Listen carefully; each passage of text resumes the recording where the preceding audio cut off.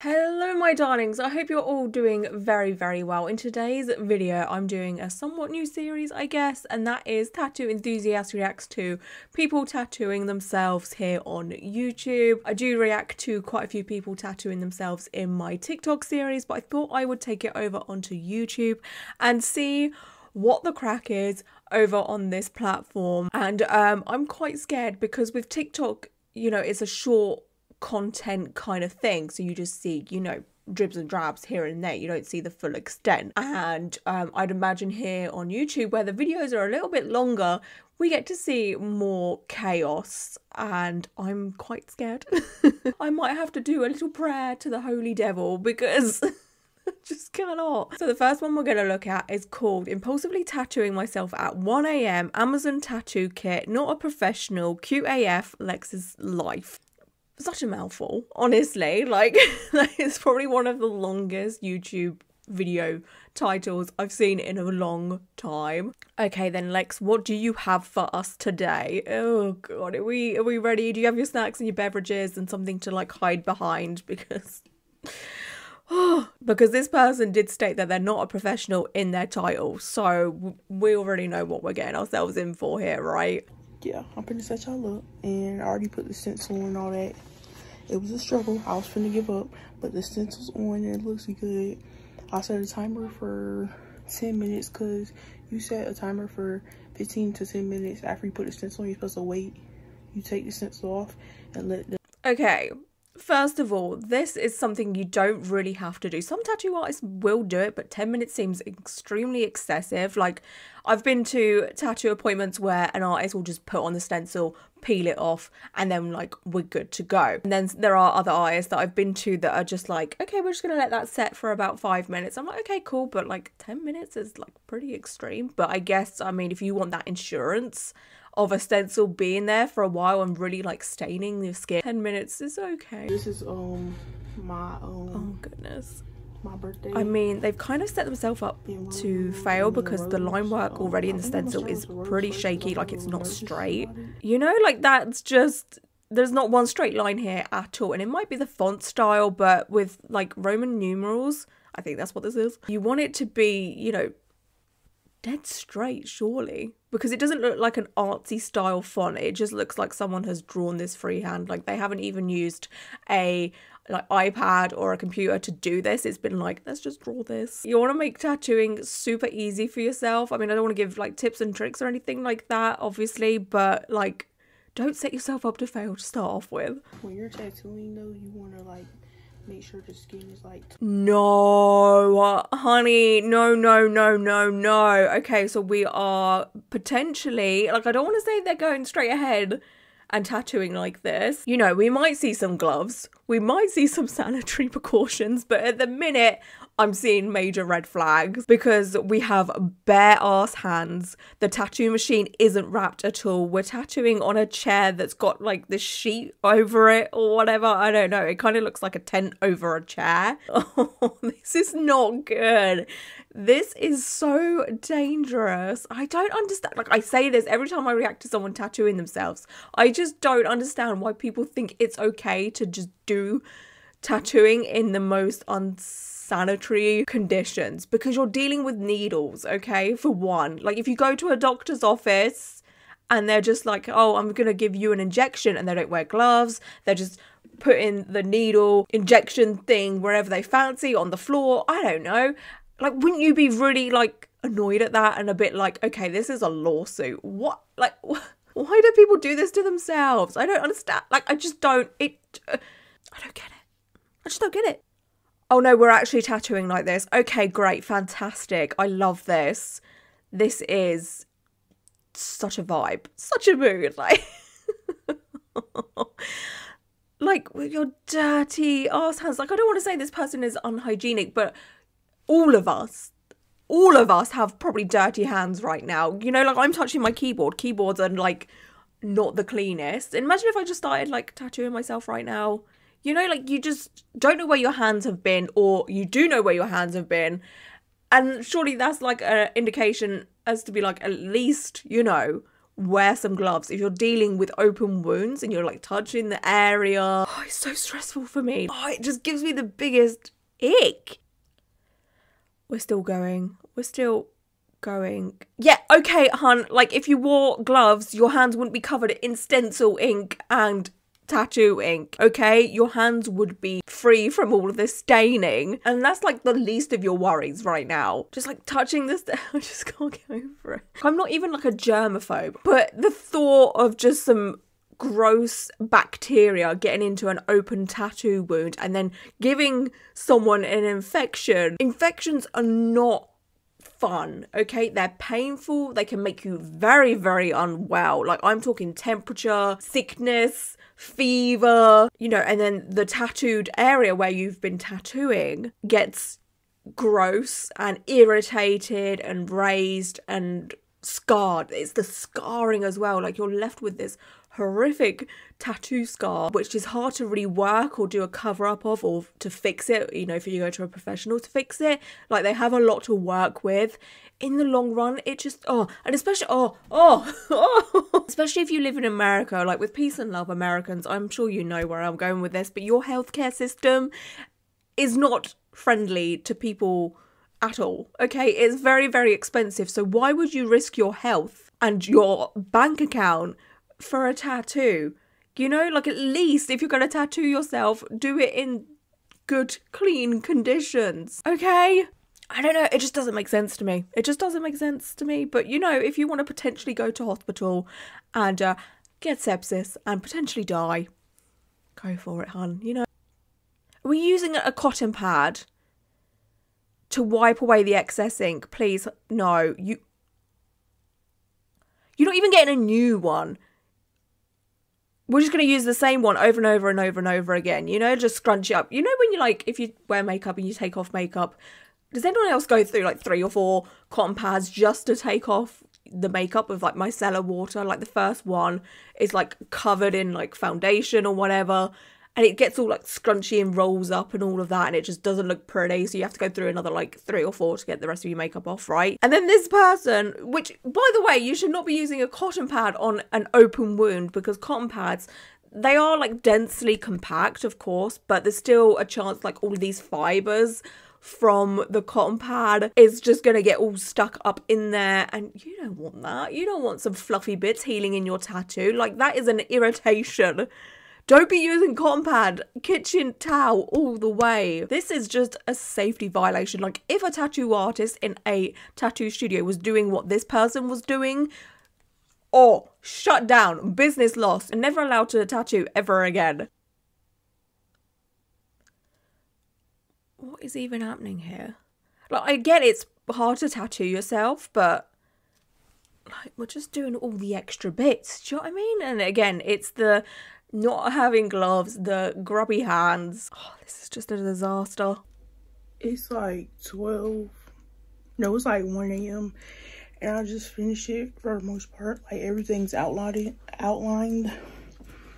Tomorrow, I think I'm gonna try to shade it. No, I think tomorrow you should just not. I think you should maybe just step away from the tattoo machine, or at least watch a couple of YouTube videos on how to tattoo correctly and safely, because your health is at risk, and that's all that matters. You know, like, we have a very short, precious life, and to just faff around with medical grade equipment like it's nothing, it's scary, you know? Like, the transfer little stuff is still kind of on it, but I'm trying to, I mean, see the rose.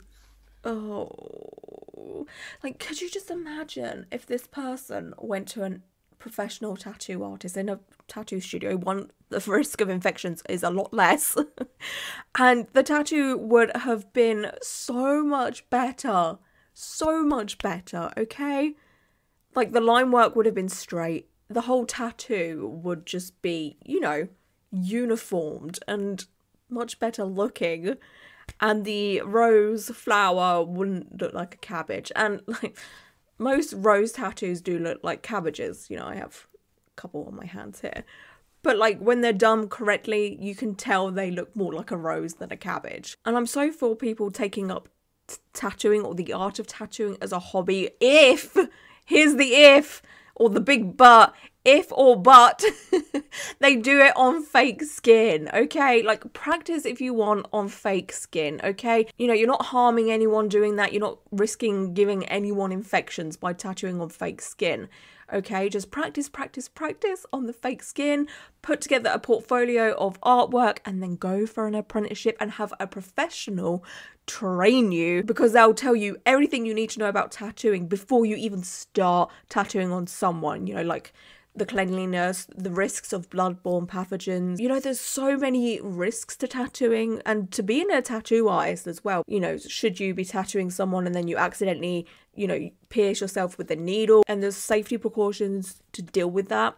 I reacted to a TikTok once of a tattoo artist that accidentally pricked themselves with a tattoo needle after, you know, tattooing a client, and they had to go to hospital to get the, you know, prick checked out, and I think they had to have injections and stuff like that just in case. But people that teach themselves how to tattoo just don't know all of this, and then they might potentially seek out a tattoo apprenticeship, and then they have to literally learn everything over again the proper way, because when you self-teach yourself, you're doing all your shortcuts and all of that, and then you go to a studio and then your mentor is like, what the actual fuck are you doing right now? That is not okay. So you're best off just doing it, you know, the proper way. It may be the slower way, but it's safer for everyone involved. The next one we're going to look at is called Tattooing Myself from Home, in brackets, age 17, arm and leg tattoos. Okay, so I don't know where this person's from. I know in some states in America, you can be like 14 and over to get tattooed if you have parents' permission, or 16 and over with parents' permission, or you can be just 16 and over. And some states are 18 and over. In the UK, it's 18 and over,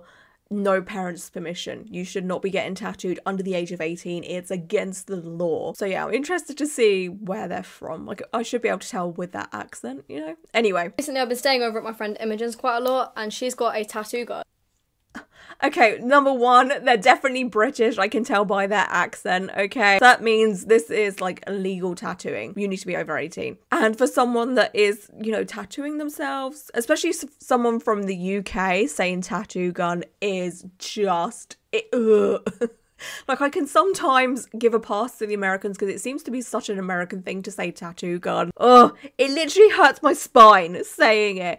But it's a machine. A gun shoots things, okay? It shoots things outwards, which a tattoo machine does not do, okay? It's like calling a sewing machine a sewing gun. It just does not make any sense. It's tattoo machine, okay? I kind of understand when Americans say tattoo gun because with peace and love, guns are in their DNA. You know, not everyone, obviously, but ugh. Okay, so their friend has a tattoo. I'm just going to say machine, I cannot. Oh, anyway. Every time I go there, I just want to tattoo myself. And I've done quite a few over the last few weeks, but I haven't actually videoed any of it or like posted it. Okay, so this person has been tattooing themselves quite a lot by the sounds of things. Love that. Also, before anyone comments it, I'm aware I was not being very sterile. Do not come for me. If you have an issue with that, kindly click off the video. Okay, so this person is aware that they weren't, you know, sterile or doing things correctly, which I'm somewhat excited to see how bad it is and somewhat not, because I'm just like, please, can we not do this right now? But if you're like completely aware of how bad the situation is, but you continue to do it, I don't understand. I don't get it. Does anyone get it? Does anyone understand? Does anyone understand the logic here? Because I most certainly do not. I don't understand. But yeah, first tattoo that I did last night, which I planned a little while ago, was my first leg tattoos. Okay. There was a finished clip of these in They're the quite cute. footage from last night, but now I've actually showered and like washed all the ink off my legs. This is how they are looking. Not bad, not bad. They're just like little script tattoos, which, you know, pretty harmless. I mean, depending on how they've done it.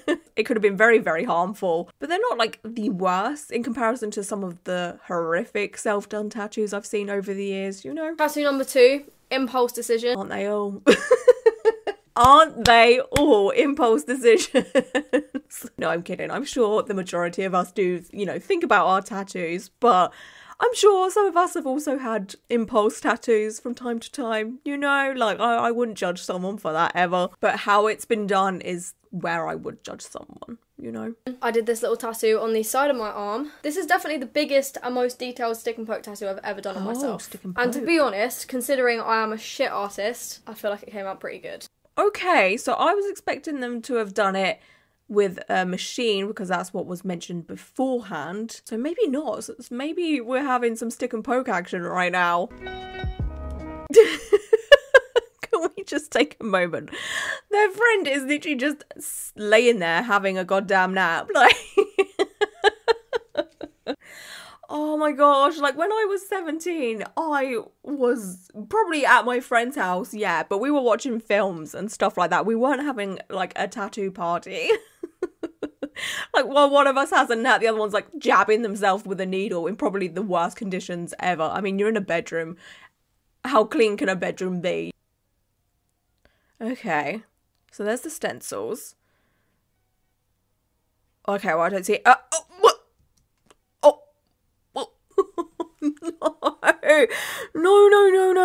No. We did not just, like, stick and poke ourselves with no gloves and then wipe our thumb over the open wound. I didn't see that, did I? Please take it back. Just take it away. This person is very aware of what they're doing, clearly, because they know that it wasn't going to be in a sterile condition.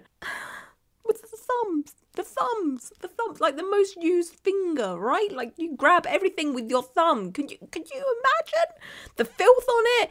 Even if this person did clean their hands and use, you know, antibacterial hand gel, whatever you want to call it, it's like they're, you know, like